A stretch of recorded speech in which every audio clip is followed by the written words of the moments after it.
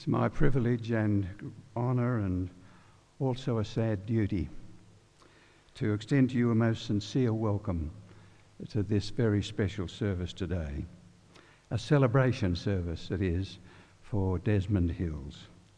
A loving and loved husband, father, grandfather, pastor, evangelist, leader of youth, author, administrator, one skillful in organisation, a loyal and a good friend, a lover of the Bible, and above all else, a lover of Jesus, who was the controlling power in Des's life.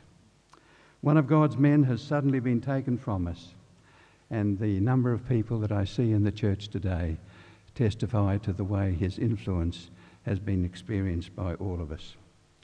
We've also come here today to express our sympathy and support for the members of Des's family who appreciate so much your being here.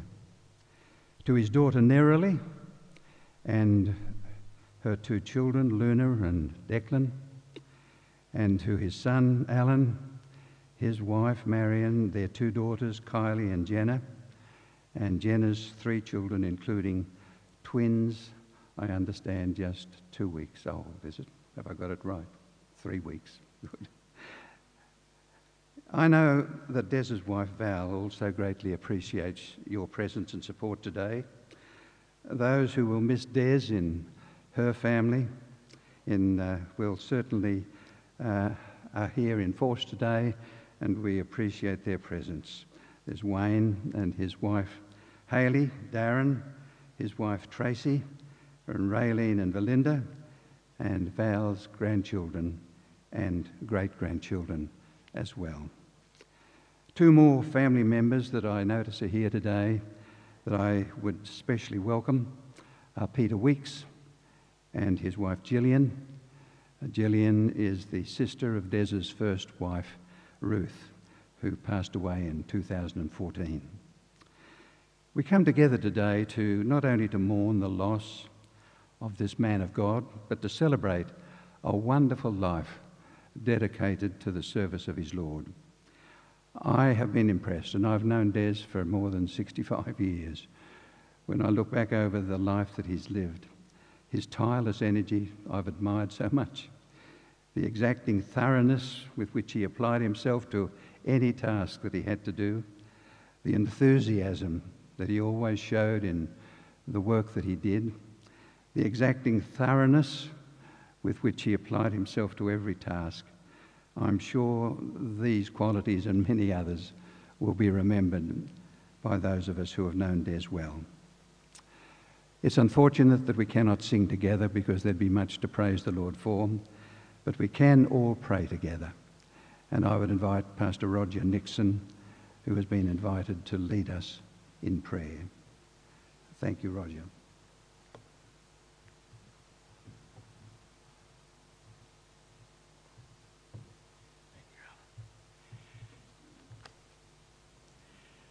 As you know, Pastor Desmond Hills was born in Rangiora, a little town then, close to the city of Christchurch in South New Zealand, Aotearoa. And in the Kiwi context, the Maoris would say, a giant kauri has fallen. Let us pray together. Bow our heads. Our gracious Father in heaven, we gather together this morning as next of kin, family and friends to pay homage to one of your faithful servants, Desmond Basil Hills, evangelist, outstanding leader in Pathfinder and Youth Ministries, Bible-focused author, able administrator, and mentor to many people, not just here in Australia, but in many nations around our earth.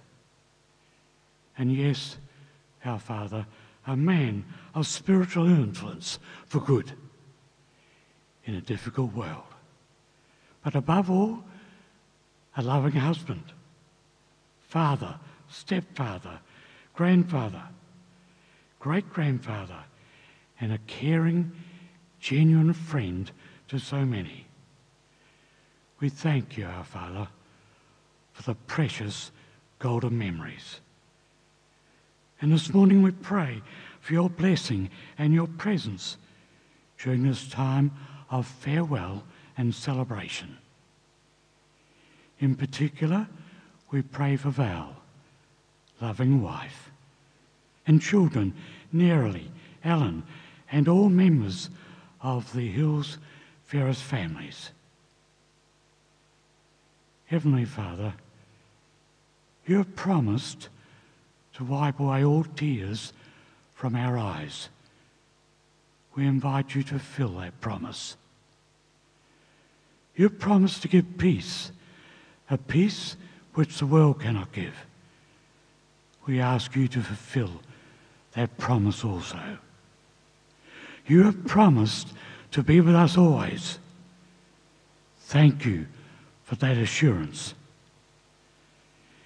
As our sympathy goes out to the families of Des, we know, we acknowledge that sympathy alone cannot bind up the broken heart.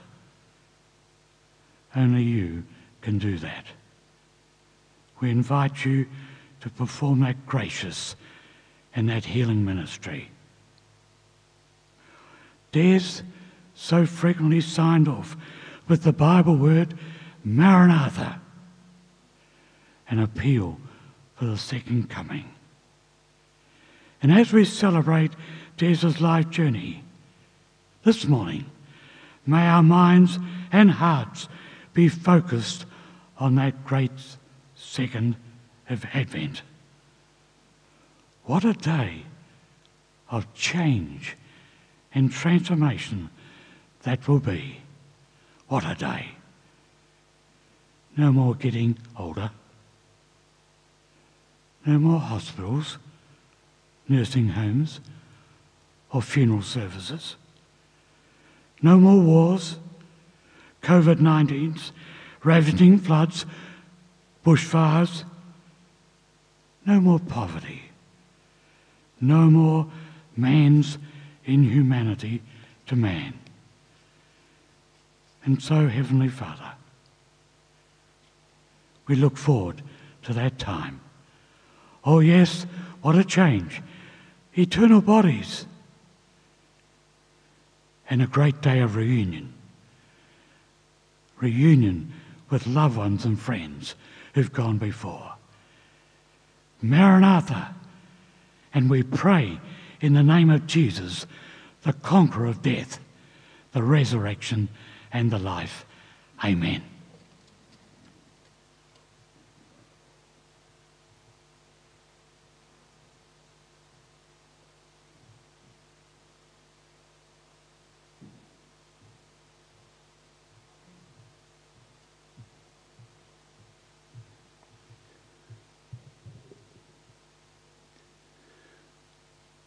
A life of faith, hope, and love.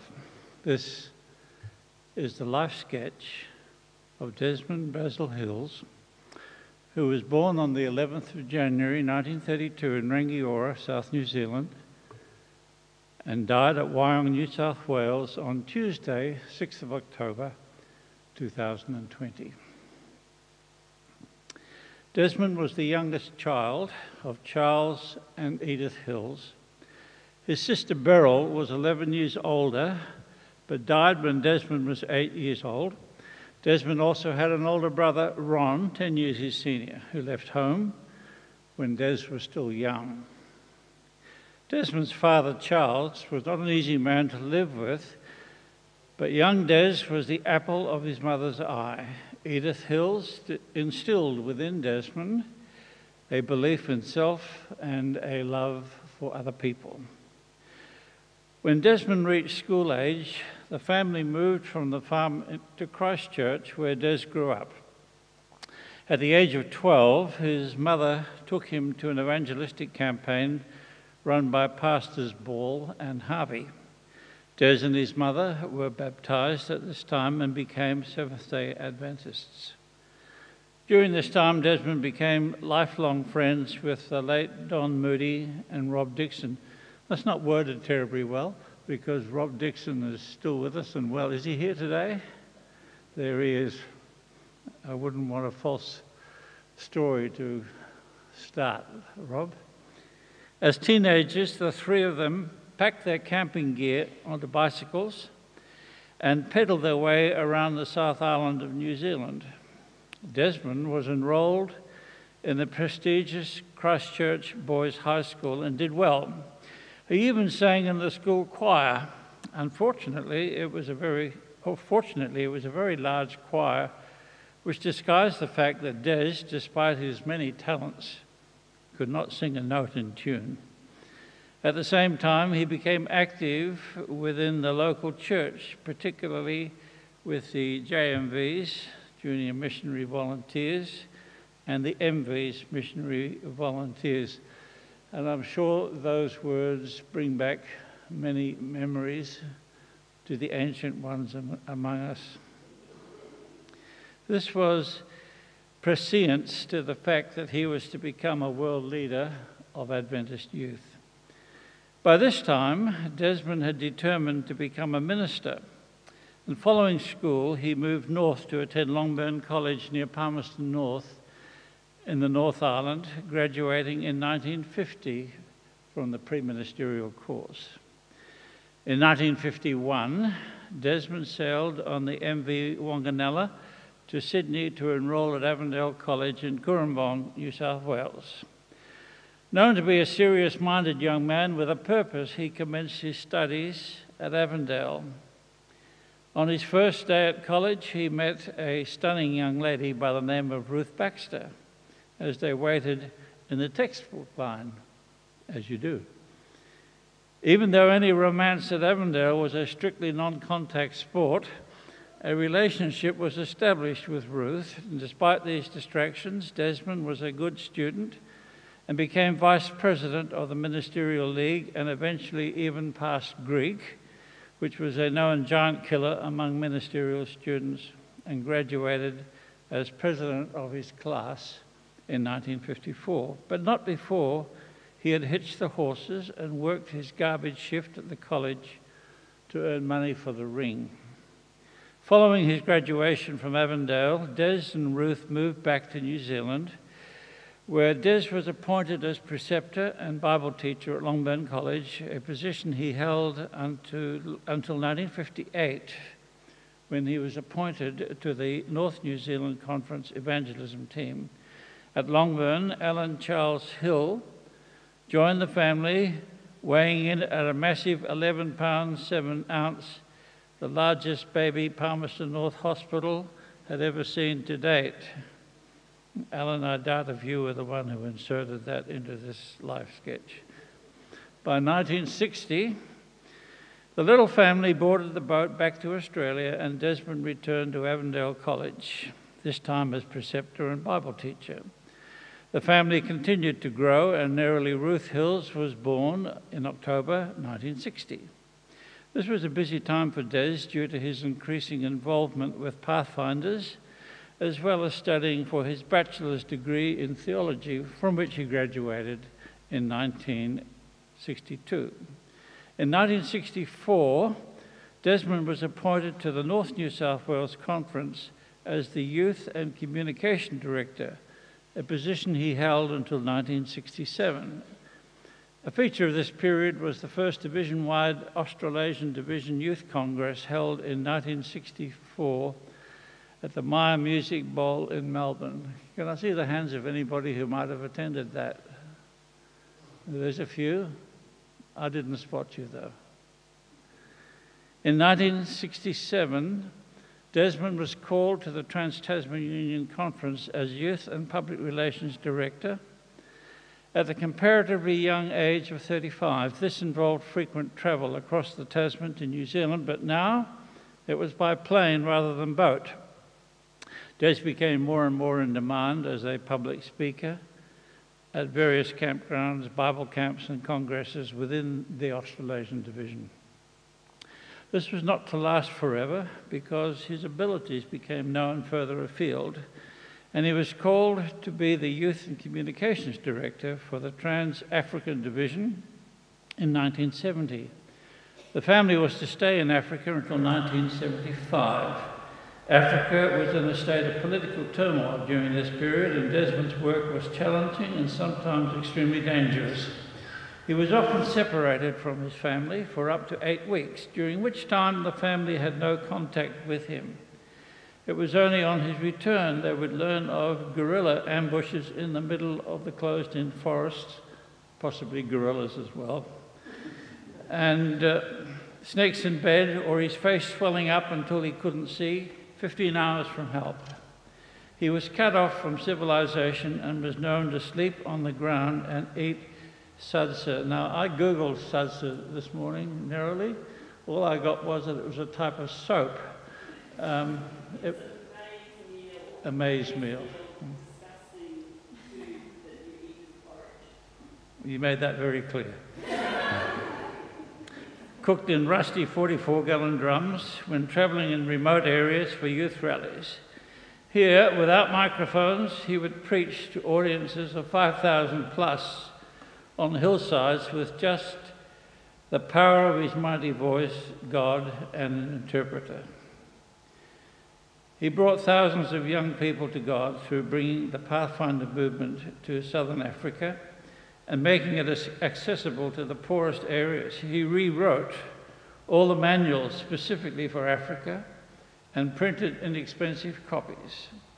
He set up a cheap production line, consisting of his kids, in his home to silkscreen and sew thousands of banners, flags, and neckerchiefs so clubs could be started from the Zaire down to Cape Town. Allan and Neroli attended boarding school in Rhodesia while he was away. I missed him very much, but he always made sure he had work trips planned during school holiday times so the whole family could go with him. Des's influence on the youth of Africa can be summed up by a statement made in an email to Neroli last week from Zimbabwe. Be assured, Neroli, he will have many African jewels in his crown. His continuing involvement with Pathfinders brought him into contact with the World Pathfinder leader, Leo Ranzolan, and it is not surprising that he was called to be the General Conference in Washington, D.C. as Associate Youth Director in 1975, the position he held until 1981. This involved a huge amount of travel, about 6 to 7 months a year. During these travels, Des visited more than 80 countries, preaching or teaching in around 50 of them. You just want to let that soak in. Des Hills never forgot his roots, and finally returned to New Zealand, where he became president of the North New Zealand Conference in 1981. He remained in this position until 1986, when he was called to be president of the Trans-Australian Union Conference in Melbourne. While Des always had a heart for youth, he always said he didn't want to stay in youth work when he was no longer relevant. His work as an administrator was marked by a heart of leadership, kindness, and compassion for others. He was known for always looking for the best in people and his unfailing belief that Christianity is about what you do and not what you say. Now, just a slight correction here. 1998, we believe, we had a little consultation this morning, marked his official retirement, because he only took on the appointment at the TAUC in 1986. But Des did not slow up at all, as he and Ruth served as volunteers in country New South Wales, West Australia, and South Australia, caring for churches. They also supported John Carter on a number of occasions by caring for the Big Carter Report Church in Los Angeles for a month at a time, while John Carter was overseas running major campaigns. Through all of this, Desmond nurtured another passion by promoting the Signs of the Times magazine throughout Australia and New Zealand, raising hundreds of thousands of dollars in sponsorship and new subscriptions, allowing the wider spread of the magazine's reach. And I can see a nod coming from Mr. Dunstan. In 2012, Ruth was diagnosed with cancer and was taken into high care 12 months later. She fought a brave battle, but passed away in August 2014, and Des will sleep at her side in the Avondale Cemetery. In 2016, Desmond married the beautiful Velma Ferris Hills at the Toronto Adventist Church. This marriage was a second romance for both of them. Des would often say this is a love that is on top of and not instead of. And the family has delighted in their partnership. Shortly thereafter, Des and Velma were thrilled by the arrival of his first great-grandchild, Willow, and just 3 weeks ago, identical twin girls, Tallulah and Poppy. Des adored his grandchildren, Kylie, Jenna, Luna, and Declan, as well as his many adopted nieces and nephews, kids and grandkids. They literally were his world. He prayed often for each and every one of them by name. In his last conversation, a phone call to Allan, he prayed for Willow and the twins, Jenna and Kylie, Allan and Marion, as he was leaving for the hospital. He told Nerily to tell Luna and Declan that he loved them. His greatest desire was for each to feel the love of Jesus that he had shared with so many around the world. Desmond Hills was a combination of high intelligence, maximum charisma, and boundless energy. He authored 4 books, dozens of manuals and booklets, hundreds of articles over the course of his life. Let that sink in as well. His devotional book, Light for My Life, was republished twice, translated into 3 other languages. It is still in print with a circulation in excess of 70,000. His latest book, Back to Bible Basics, Forward in Faith, Hope and Love, is the book he says he wished he had written when he was learning to be a Christian. Des declined rapidly during 2020 and passed to his rest on 6th of October 2020, surrounded by his extended family. He never deviated from his high calling to God and now sleeps in the blessed hope.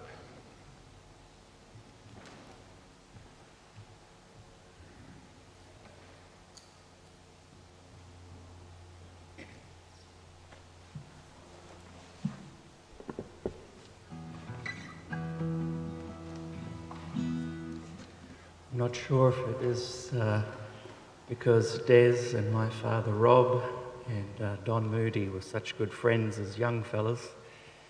I'm not sure if it's because of that whenever I contacted Des or ran into him, he always treated me more as a friend than a youth leader, and we would often banter together, and it was no surprise that I had been invited to sing at a Longburn College reunion, and there he was in the front row with a grin on his face, and I thought, we're in for some heckling tonight. And sure enough, after a few songs, he called out from the front row and said, play something faster. And I said, look, I don't want to do anything that might encourage you to sing along, Des. And he said, don't you worry, I won't sing, but I'll clap along and tap my feet. So I started playing a lively version of Will the Circle, and he called out once again, I can't hear you. And someone from the audience heckled back to him and said, turn your hearing aid up. And so it went on for a while, this wonderful banter backwards and forwards. And I always treasured the notion that he was a man that was full of energy and charisma and a wonderful, powerful leader, but he had no airs and graces and was down to earth. And it was a pleasure to know him. So this song came to me when some friends of mine lost their little baby. And I thought it might be appropriate for today.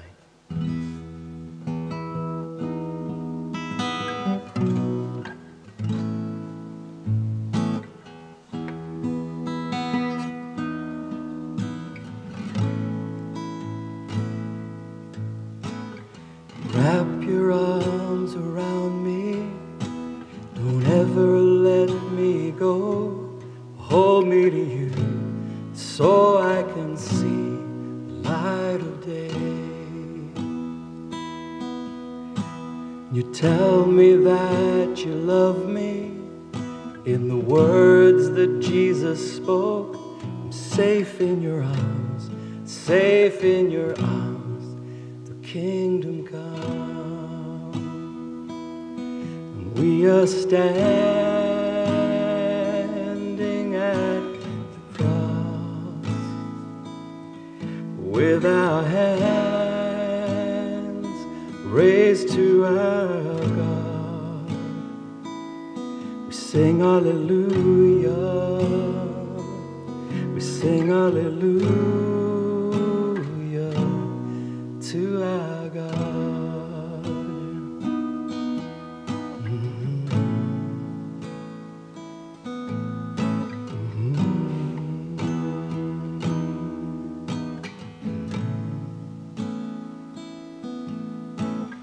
Praise you, Lord of heaven, I sing your holy name. I'm closer to you so I can dwell within your heart. And you were there before me, you rescued me from shame. You died on the cross, gave of your life, rose again. We are standing at the cross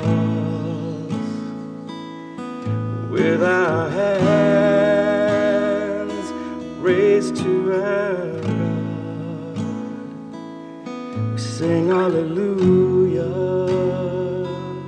we sing hallelujah to our God.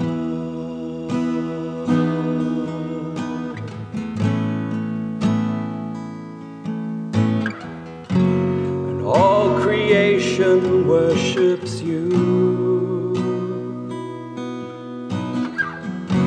Through all the ages it's been true. We are standing at the cross with our hands raised to our God. We sing hallelujah, we sing hallelujah, we sing hallelujah, we sing hallelujah to our God.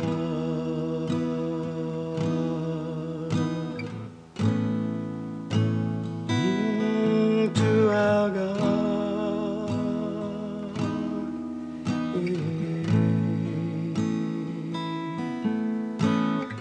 Wrap your arms around me.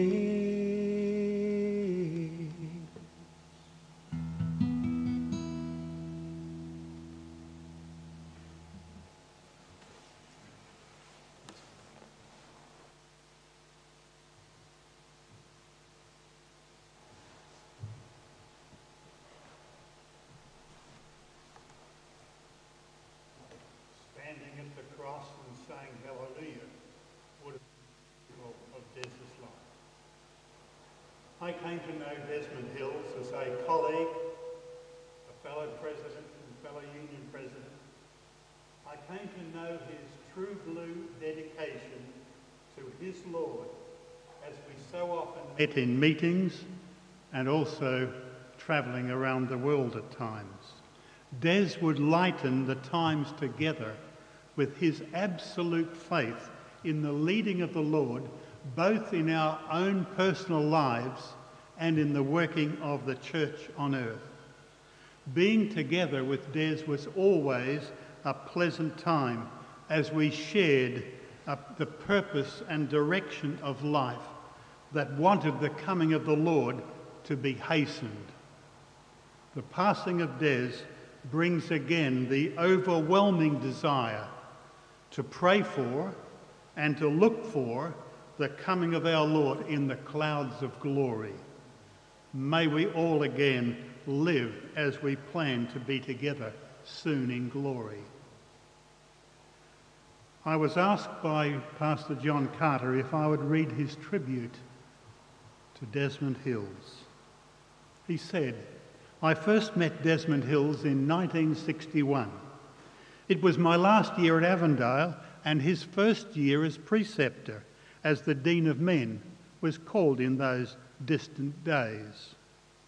He brought to his leadership role a special brand of enthusiasm combined with a sunny devotion to Christ. He powerfully influenced my life, and that holy influence remains. He made simple Christianity infectious. When he's preached, his sincerity or passion for the mission of the gospel brought that alive. He had the unique gift of affirmation, and many of us believed in the attainment of impossible goals because he inspired belief in the God of impossible dreams.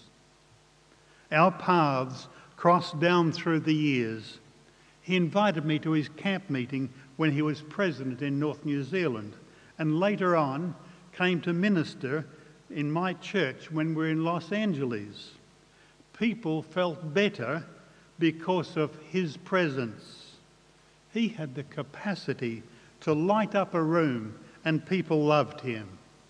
I've seen people in LA battered and bruised by the conflict of survival in a city that more resembled a gladiatorial contest than a peaceful habitation, and found in him a caring friend who genuinely cared for their happiness. He was good to be around, and even if he never preached a sermon, he somehow made you feel better and that good things were coming your way. He inspired hope and did so in a way that was totally transparent and loving. Pastor Hills was a genuine Christian. He made people forget the hypocrisy of fake religion. He was, in the words of a know-it-all, seen-it-all LA TV producer, the real deal. My life today seems a little less complete because Des Hills is gone. He can't be replaced. There was no one quite like him. But Pastor Hills is not really gone, is he? He's just taking a little nap. He'll be back. Same smile, same enthusiasm, same can-do attitude, same love of family, same belief in the God of the impossible, but so much more. His best days are still to come. Of this saint of God, this prince among men, we say, rest in peace, arise in glory.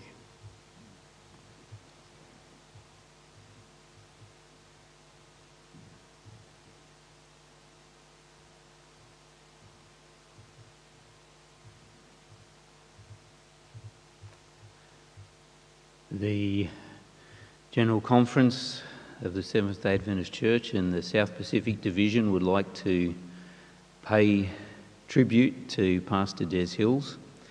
We are actually in annual council at the moment, means very late night and early morning Zoom meetings. And Des's passing was noted by our General Conference President, and he had people pray for the Hills family and those who are mourning twice during our council. I never got to work closely with Pastor Des Hills, but I have known about him all of my life. My grandfather Austin and my dad Calvin knew Des from his boyhood in Christchurch.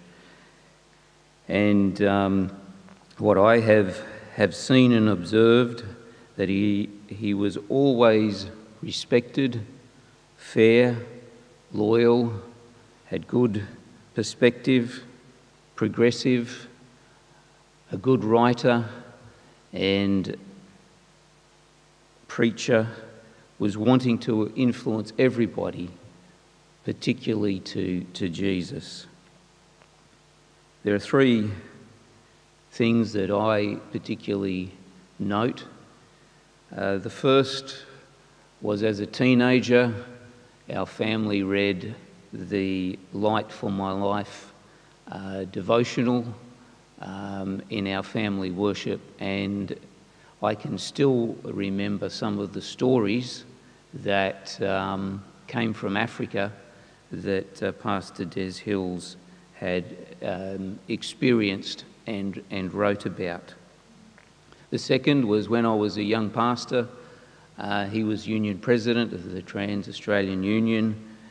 I didn't know that he really knew me, but as Pastor Harker has just said, I guess because of family connection, he made a beeline to me and knew me by name, knew what I was doing, and encouraged me, and I kind of felt walking tall because of that.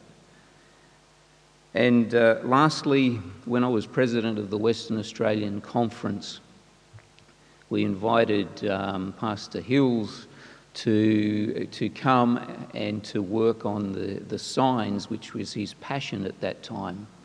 Now, he had been the union president of that area. He had spoken well. His preaching was well appreciated. And he came to the camp meeting. Lots of people knew him. And I just remember that he didn't, like some people, try and push himself to get the limelight and to get up at the front of the stage and do various things. He was willing to sit in his booth, greet the people, and promote signs. And I don't think we've ever had such a good promoter, certainly within my lifetime. And I really valued that humble enthusiasm. And so the Seventh-day Adventist Church will certainly miss this fine Christian leader.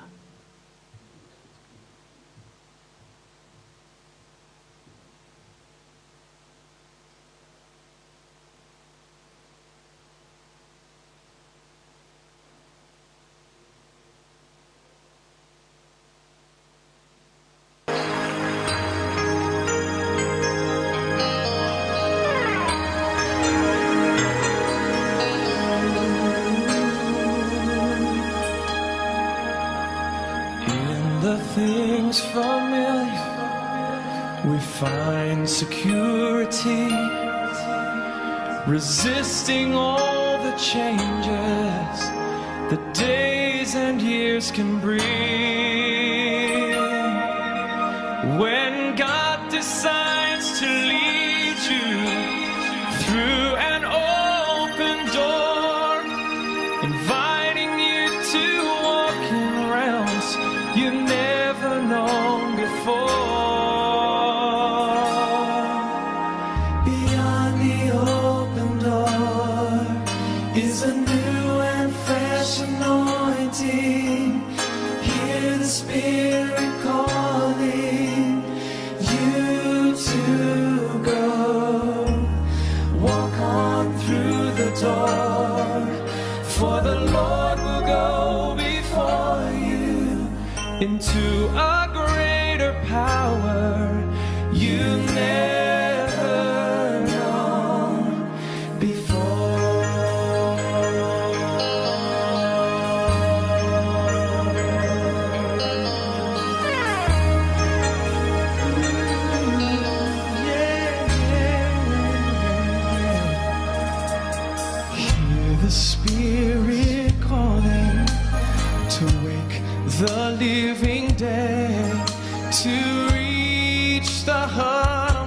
ashes, who cry out for living prayer. Arise, almighty army, take up thy shield and sword, for the Father lifts his golden lamp beside the open door. Beyond the open door is a new and fresh anointing. Hear the Spirit calling you to go. Walk on through the door, for the Lord will go before you into a greater power you've never known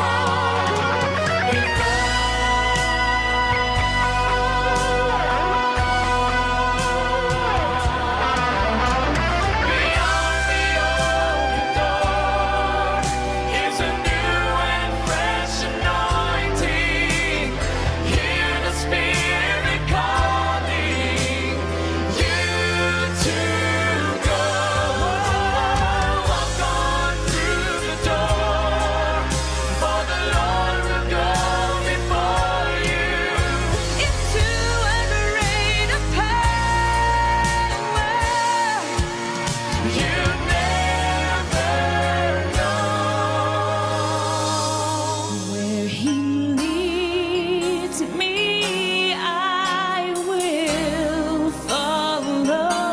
And where he leads me, I will follow.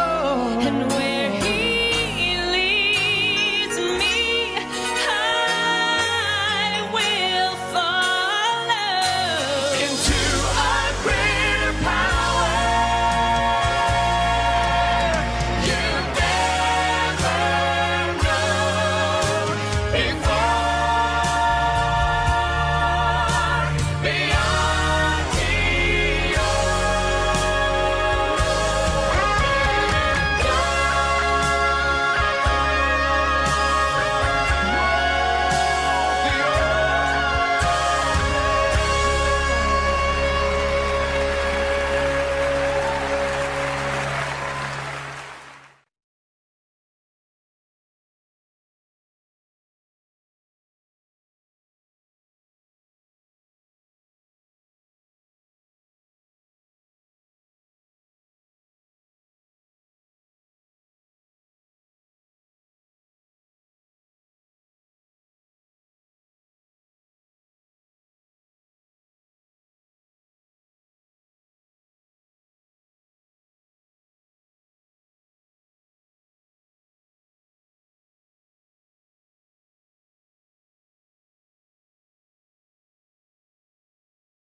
Dad.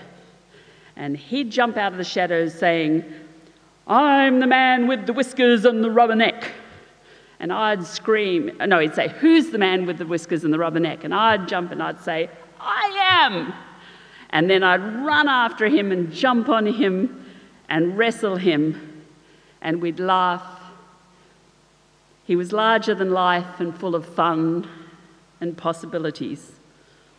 My brother and I had a magical life growing up, a life of adventure, of new places and people, of new animals and experiences. My parents instilled in us confidence, in both of us, to face these challenges.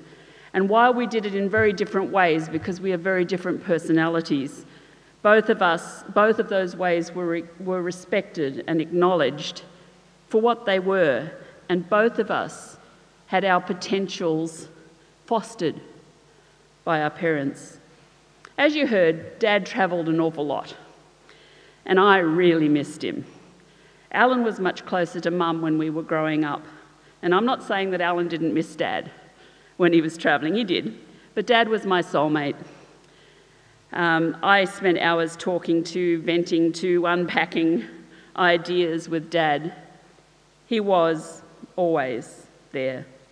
When he was in administration in North New Zealand and the TTUC, he often had Friday afternoons that he worked at home. He did housework and did preparation for sermons and presentations, and he also spent an hour on the phone with me. Those hours, once a week for about 20 years, were my lifeline. No subject off limits, no problem too curly. We did politics, we did social events, we did his work problems, my work problems, my friend problems, his friend problems. Not that he really had that many problems. Our Friday conversations took place in the cone of silence. Our lips were sealed. As kids, we couldn't complain about the amount that Dad was gone because we were so, so proud of him. And he was also about the most involved father on the planet. When he was home, he was really home.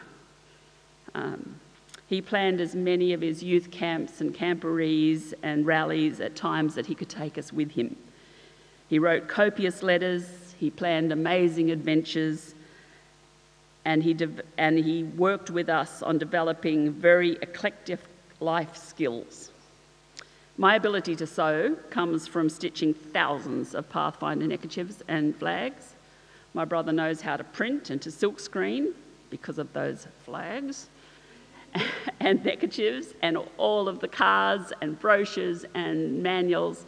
And we knew this was the only way that pathfinding was going to take place through Africa, as if our family did it ourselves.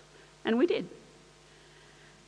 One summer, he planned it so that he did an inspection preaching tour of all the US, well, not all of them, of the summer camps in the caravan so that we could go with him. We travelled through more than 35 US states in that trip, visiting 15 youth camps, a bunch of colleges and universities. He preached and taught in all of those places. We took 2 weeks holidays in the middle of it, went to Disneyland and all that sort of fun stuff. We travelled 11,000 miles on that trip and saw more of America than most Americans will ever see. My dad not only had very big shoes, he had very big hands. His hands that reached across the cultural, economic, social and religious divides. This is a man that never discriminated. He believed in equal pay for equal work. He championed women's rights right from the very beginning. He believed in the equality of the races. He disagreed with Western enculturation of religion in third world countries. He vigorously supported religious liberty and the separation of church and state, and he was not afraid to say so. He also had big hands that he loved to get dirty. He was a man who was never happier than when he had his elbows, was up to his elbow in dirt. All of his grandkids have been willing helpers in the garden, riding wheelbarrows, building things, fixing things, maintaining watering systems and landscaping in the garden. Dad used to hate it if Mum washed his work clothes because he says, they're only going to get dirty again. We called him a hobo because he was unrecognisable when he was in his happy clothes. There wasn't much that he couldn't fix. Coming home from Africa one time, the furlough the very first time, we got to fly. We'd been there for 3 years in Africa. We'd had 3 phone calls home in that time. This is a generation where you didn't get emails and stuff. The Drapers used to send us, or the Weekses and the Drapers and other people used to send us cassette tapes. And the Drapers particularly, we used to put the ABC, they'd record the beginning of the ABC News, and that's how our tapes would start each time. Of course, it was very, very, very old by the time it got to us, but it was very memorable. Anyway, we were able to fly home on our first furlough, but to fly home, we had to fly via Malawi to Kenya, to Italy, to India, to Taiwan, to New Zealand, to Sydney, then back via Singapore to Japan, to Italy, etc., etc., etc., to get home, which is a real shame. But being very poor missionaries, Dad had found a camper van in Rome that had to be returned to London. And all he had to do was to dry clean the sleeping bags and return the van clean and in good condition. So we took a free trip through Europe in the dead of winter, we parked on the side of the road each night, so it didn't cost anything. And just before London, though, he backed into a rock on the side of the road and he cracked the fiberglass. Now, this was very troublesome because that was money and we didn't have any. Not to worry, down to the hardware store, and he picked some fiberglass putty and a gas torch, not thinking about the petrol tank that was right next to the crack. Thank you, guardian angels. However, we also had lived in Australia and Africa all our lives and didn't understand winter in Europe. And his nose had been running while he was trying to fix this, and the drips had frozen, and he went inside. When he came inside, his hands were frozen, his nose was frozen, he wiped his nose and took the tip of his nose off. However, he didn't have to pay for the camper van. Dad also had the biggest heart. He preached often about God's unconditional love for the world. But what will stay with each of us who flew in his orbit is our assurance of his unconditional love for us. Not once in my life did I ever doubt my parents' love for me. I always knew that they loved me, that they were proud of me. Sometimes not so proud of what I did, but they were proud of me. But Dad's heart was far bigger than that. My gorgeous Debbie, who Dad adopted as his own when she was around 19, about 42 years ago? Oh, sorry. Said to me the other day, Dad had an infinite capacity for love, I think were your words. That there was never any thought that his love for her and her kids would ever cause a problem with me and my kids, because he always had more than enough unconditional love for absolutely everyone. This became really apparent 5 years ago when he met and fell in love with Valmay. Loving her so much as he did, Val, but then never once wavering in his memory or his love for my mum. And that was just so beautiful. When Dad started having grandchildren, I might just take a breath.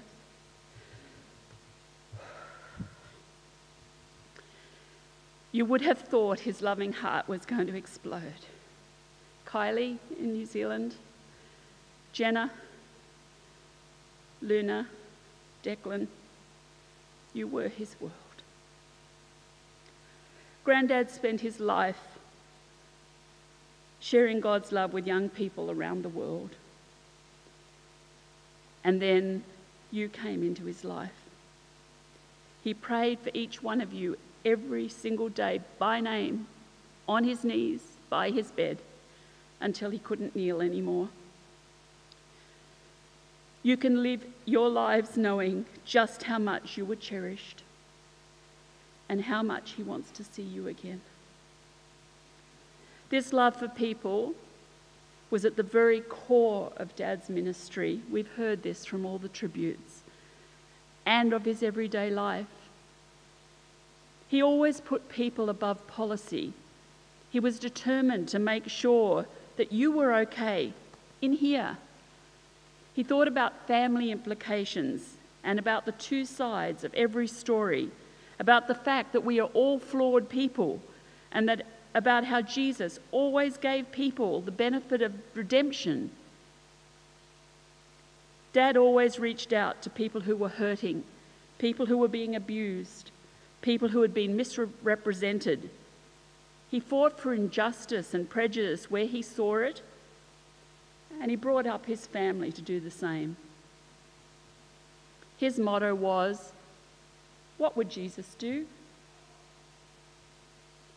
My dad had very large shoes that left very large footprints.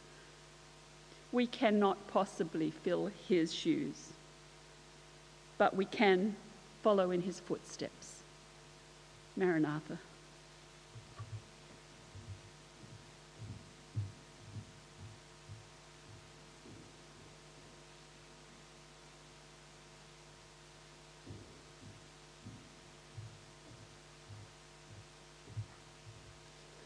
Psalms 1, 1-3. Blessed is the man who walks not in the counsel of the ungodly, nor stands in the path of sinners, nor sits in the seat of the scornful. But his delight is in the law of the Lord, and in his law he meditates day and night. He shall be like a tree planted by the rivers of water, that brings forth its fruit in its season, whose leaf also shall not wither, and whatever he does, he shall prosper.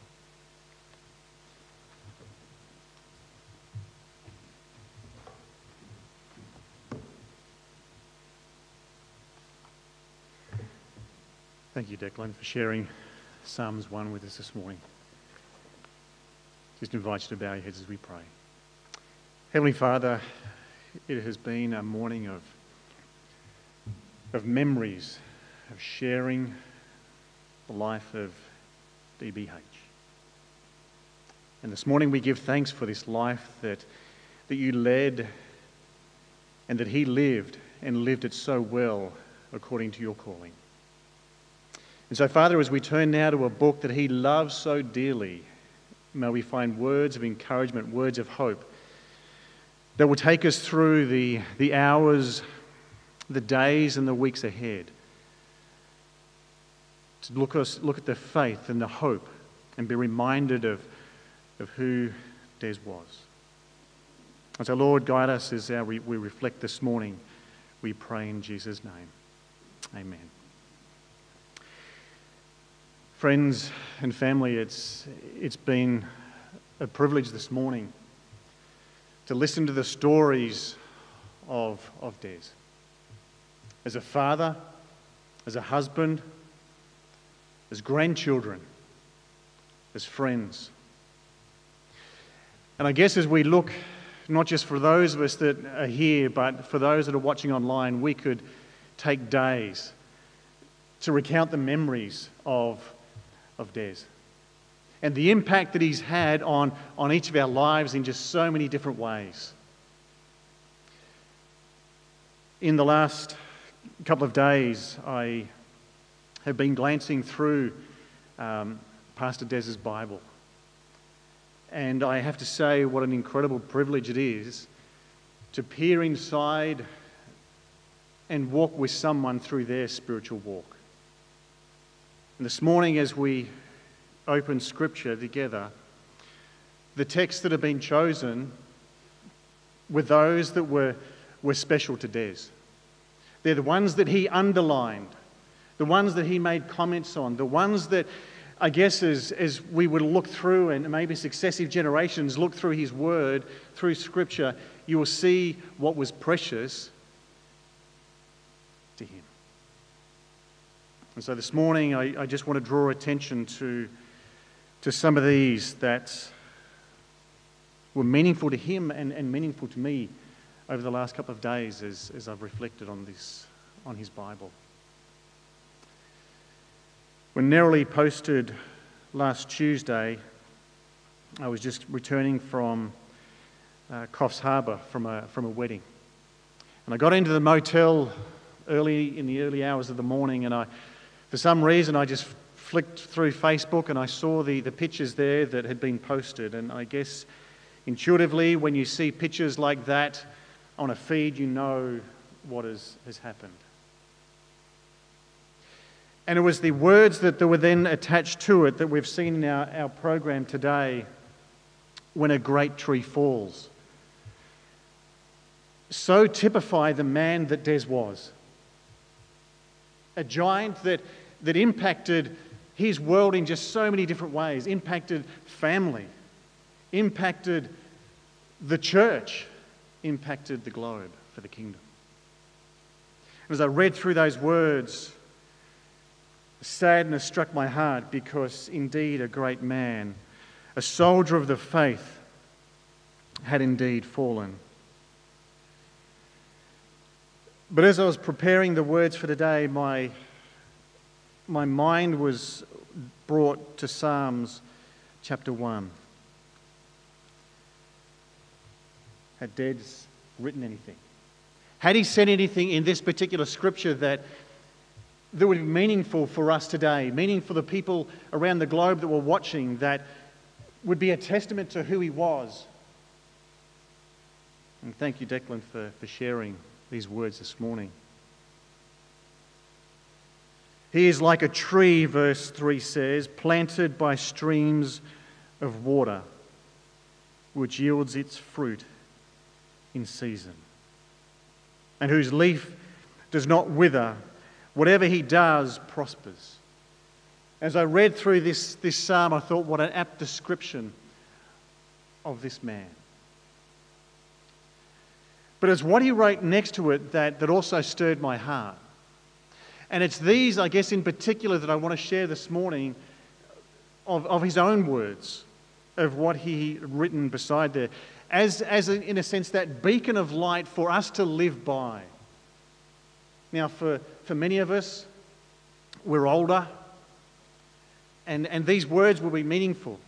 But it's also to the younger generation, the grandchildren and the great-grandchildren. I think in particular these words are relevant.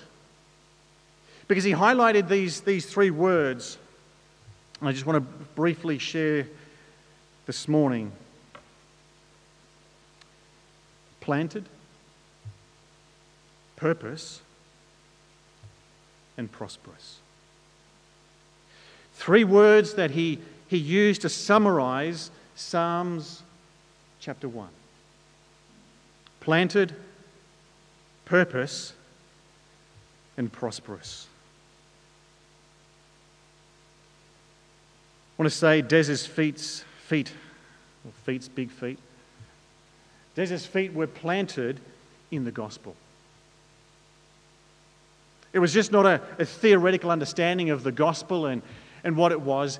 His feet and his mind, his heart truly understood what the gospel was. He was one who lived out his faith. In fact, his latest book, Back to Basics, hopefully you all bought a copy to share it around. In it, he captures the essence of the gospel. This is a book that Pastor Neil Watts, through the support of generous donors, has been given out to the island fields, to our volunteers in action, as a textbook for them. Because it summarizes the teaching of Scripture, and for people that haven't had a formal education, this book gave great oversight to them. And so the gospel is portrayed in here, and I was looking through a section that captured the essence of Jesus, of who he is, from the book of Revelation. He says, Jesus is shown as the very center of the book of Revelation. Every chapter contains its own revelation of Jesus Christ. And this is one thing in his ministry he was keen to convey, keen to show to others that Jesus was the center not only of his life, but also he wanted that to be the center of other people's lives as well. He goes through and says that he is the all-sufficient Saviour in chapter 1 and ministering priest. Chapter 2 is the wonderful and sympathetic reprover of churches. He's the creator who shares the throne with men. As a slain lamb, the foundation of the world, the center of adoration. He's the leader of the church and goes forth conquering and to conquer. He's shown as the lamb among a blood-washed multitude. As I jump down to chapter 14, he says, he's the lamb from Mount Zion, sending his last message to the world. He's a lamb receiving praise, but whose judgment destroys apostate kingdoms. Chapter 21, he's pictured as the recreator who wipes away tears. In 22, as the judge who brings final rewards and sends the last invitation to a doomed world. The gospel mattered to Des. As I looked through other parts of his Bible, of where the gospel was illustrated, he came across to Isaiah 53, this picturing of a suffering servant. And on this particular section, he made several comments. He said, this was given 700 years in advance. It's a central chapter of the last 27, as if he's wanting to peel back the curtains of the message of Isaiah and say, here it is. This is the suffering servant that mattered. This is the person that would change the course of the world. And then as he said that this was a central chapter, he then goes one step further and illustrates and underlines verses 5 and 6. But he was pierced for our transgressions. He was crushed for our iniquities. The punishment that brought peace was on him, and by his wounds we are healed. Des loved the gospel. We all like sheep have gone astray, he goes on to underline. Each of us have turned to his own way, and the Lord has placed on him the iniquity of us all. As I went through further the book of Isaiah, he highlighted chapter 66, verse 22, for as the new heavens and the new earth, which I will make, shall remain before me. Des was looking forward to another day as well, and highlighted that as something that was important to him. Des's life, his ministry was planted in the gospel. Secondly, his word purposeful. Des' life was full of purpose. We've heard that this morning in what has been shared. And you know this yourselves with your engagements with, I affectionately know him as DBH.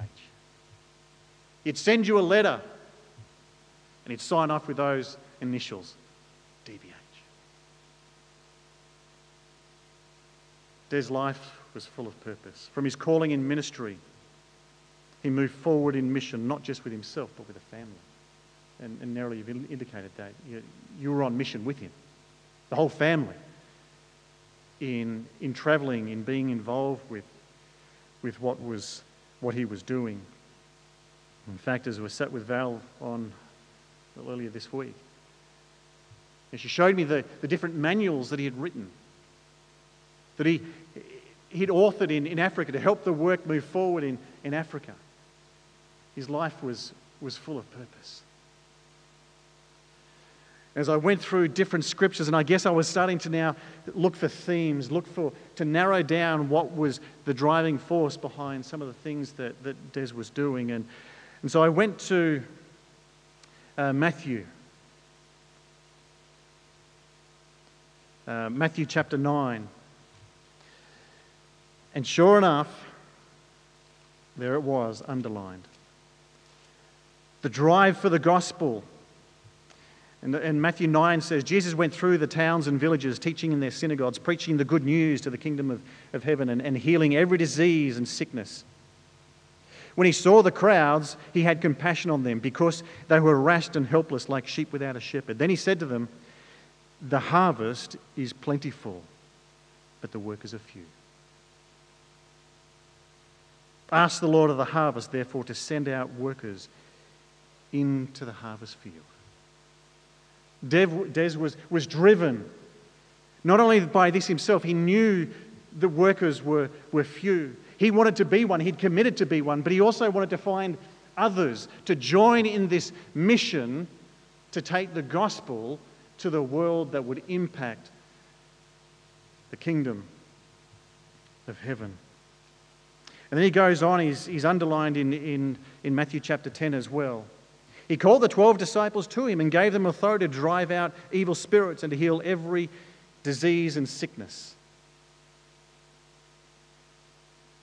Then the 12, Jesus sent out the following instructions. Do not go among the Gentiles or enter any town of the Samaritans, but go to the lost sheep of Israel. And as you go, preach the message. And no matter where Des went, he was preaching that message. And more so, he was living that message.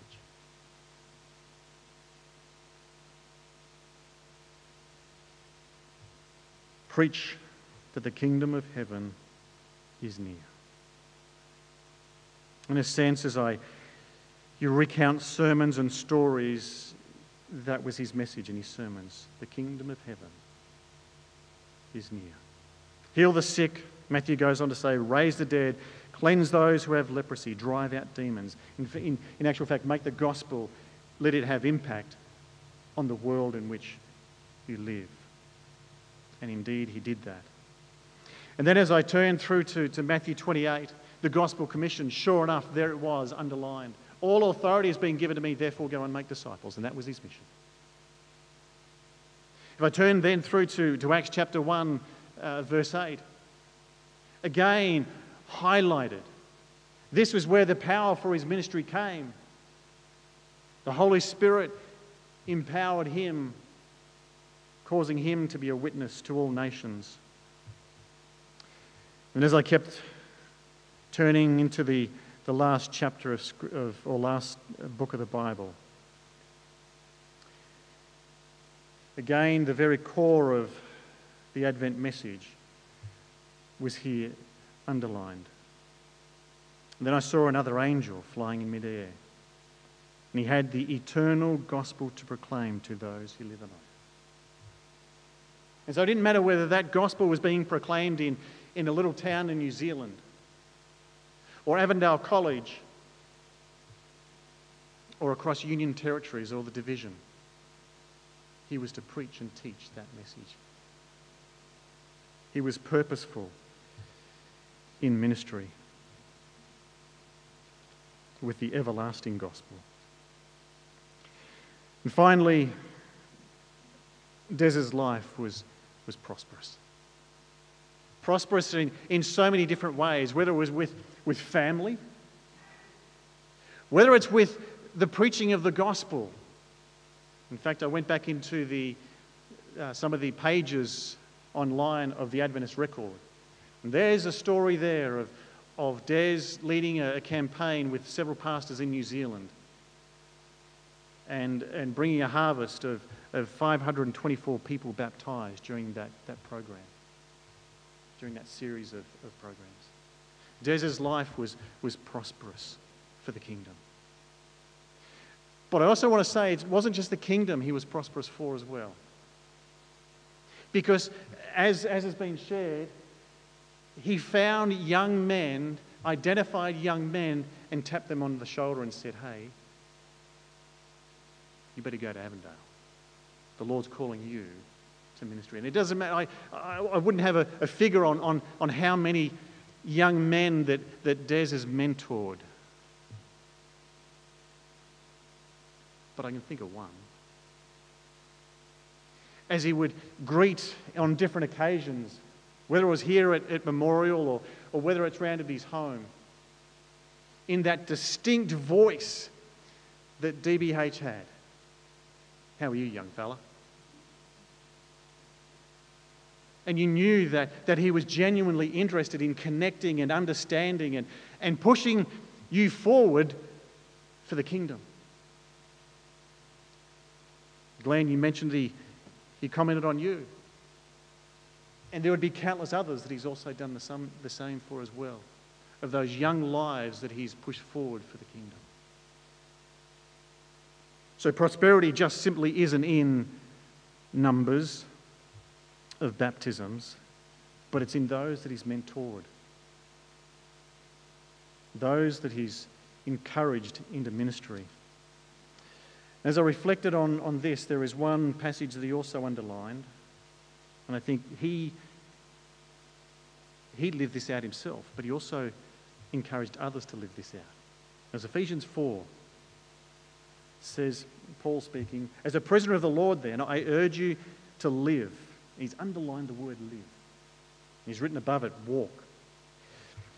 To live a life worthy of the calling you have received. And so for us here, it's that call for faithfulness in what God has given to us. And this was important to Des. And it's important as I read from his Bible today, that we continue on that to live a life worthy of the calling that the Most High has given to us. No matter our age, whether young or old, to be worthy in that calling that God has given to us. Verse 2 says, be completely humble. It's as like, Des took this and was living it. Be completely humble and gentle and patient, bearing with one another in love. These passages illustrate what was important to Desmond B. Hills. And so as we reflect back on Psalms 1, blessed is the man who walks not in the counsel of the ungodly, nor stands in the path of sinners, nor sits in the seat of the scornful, but his delight is in the law of the Lord.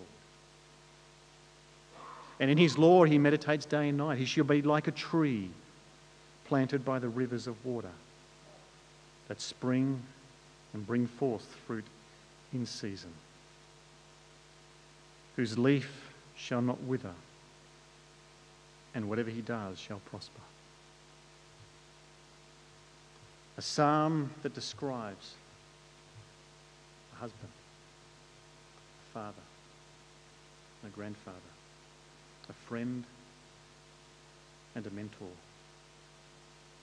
Planted, purposeful, and prosperous. This was his life. But his hope also laid in something far greater. His hope was found in the Advent message that he taught, he preached, he studied, he shared.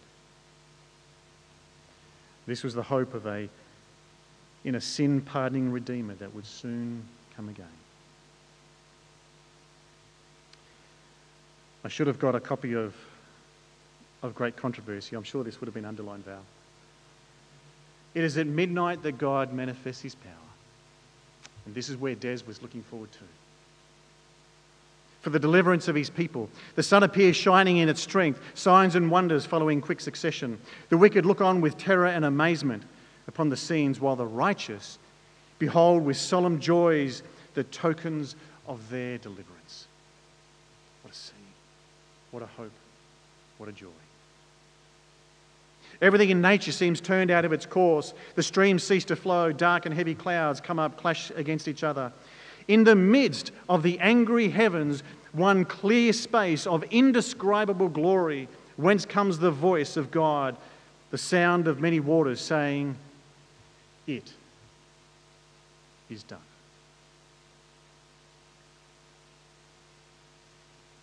Pastor Hills' life, his eyes were fixed on another day.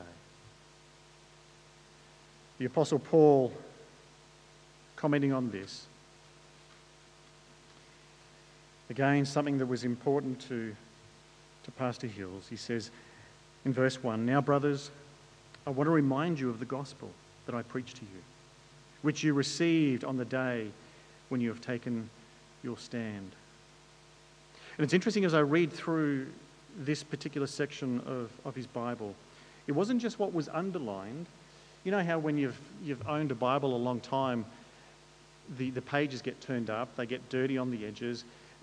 The last section of this particular Bible, it seems that he spent a lot of time in this section, drawing encouragement, drawing hope in the writings of Paul. And it's this day that Des was looking forward to. Reading from verse 51. "Listen, I tell you a mystery. We will not all sleep, but we will be changed in the flash, in the twinkling of an eye, at the last trumpet. For the trumpet will sound, the dead will be raised imperishable, and we will all be changed." This was the day Des was looking forward to. The sound of the trumpet, the call of God, as Lazarus was called forth from the tomb, Des will hear his name as well. Des, come forth, your Father calleth thee. This was the day that his eyes were fixed on. For the perishable must clothe itself with imperishable, and the mortal with immortality. When the perishable has been clothed with imperishable, and the mortal with immortality, then it is written that will come true, death has been swallowed up in victory. Where, O death, is your victory? Where, O death, is your sting? The sting of death is in sin, the power of sin is in the law, but thanks be to God who gives us victory through our Lord Jesus Christ. Let me conclude with his own words of an article that was written back in 1970. 1960s. At that point, he was writing a column for Signs of the Times magazines. In fact, I remember, August. What do you know August for? Signs Month. And Des would appear in churches all around the division because it was August, it was Signs Month. And in that he was writing a section for teenagers, timely topics for teenagers who are looking for a certainty in today's uncertain world. He would answer questions whether God heals. One he was answering about whether God heals people, and Des said yes. And he concluded his answer with this. We'll finish with these words. God does not always intervene and grant more life to those who are living good lives. This reason may never be known, but we trust God. Remember that he did not intervene to spare his own son's life. Had God saved Jesus from dying on the cruel cross of Calvary, we could not have been saved for the kingdom of heaven. In all matters concerning life, death, sickness and health, we need to exercise faith in God. Time and eternity will prove that all things work together for good to them that love God. Romans 8:28. We may not know our future or anyone else's future, but we know the one who holds the future. Maranatha.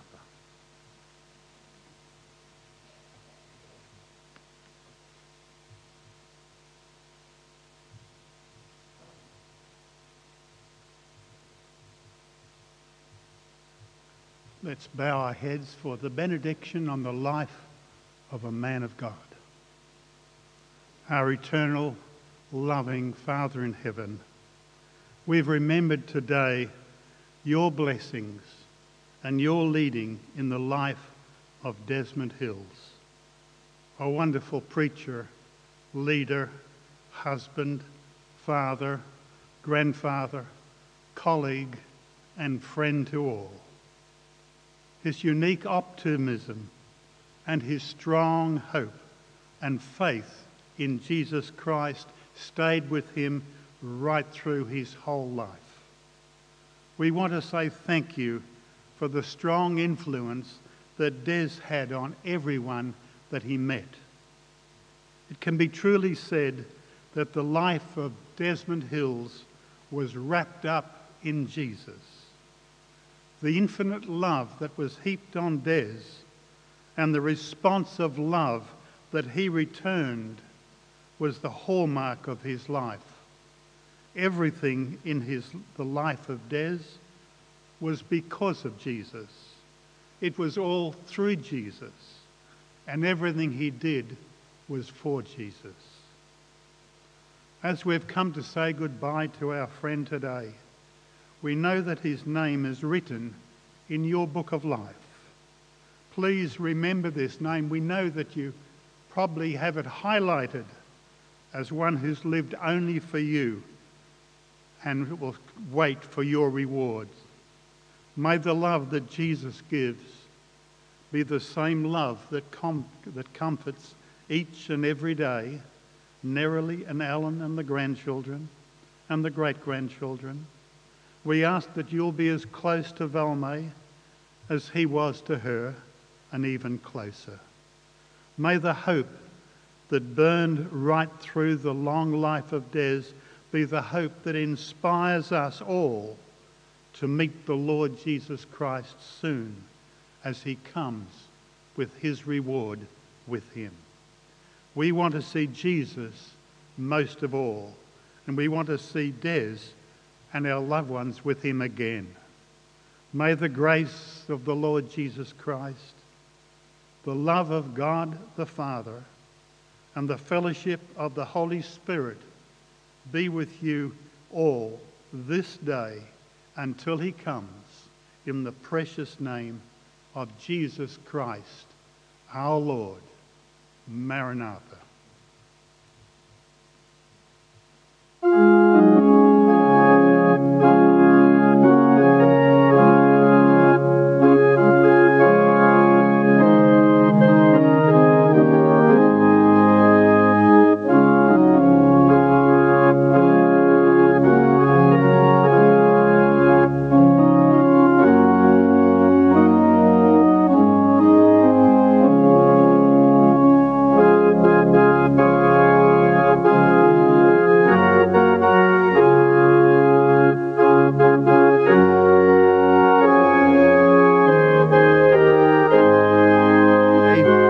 I know we've all been moved by what we've heard about Des's life and its impact upon each one of us.